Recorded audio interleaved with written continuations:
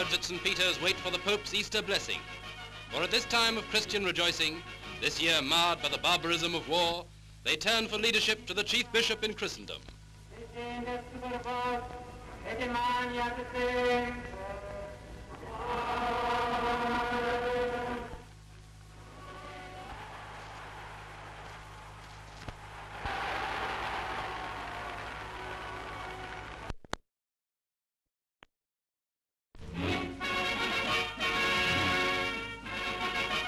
Once again, thousands gather in the great square of St. Peter's to wait for the first appearance of Pope Pius XII since his coronation.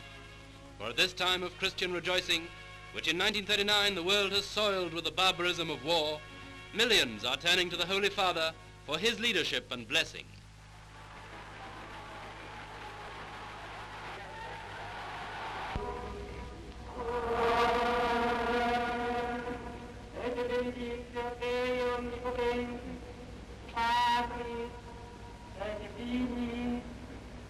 et Spiritus Sancti, descendat super vos, et emaniat semper.